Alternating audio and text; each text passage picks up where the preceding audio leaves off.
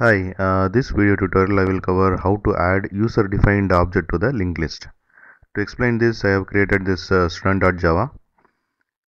This class has two attributes, name and age. And if you want to create a student object, then you can call this constructor, which accept name and age.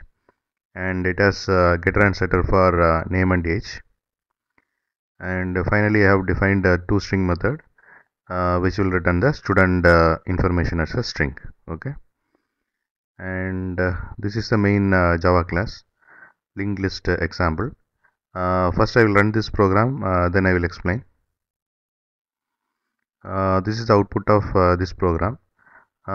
In main method, what I am doing is I am creating linked list object which will accept only student in it.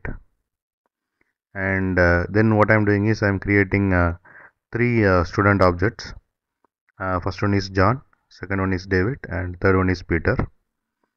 And I am adding three student object to the linked list.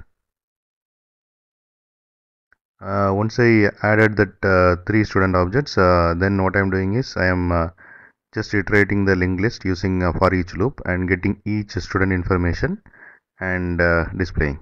Okay, and you can see the output here.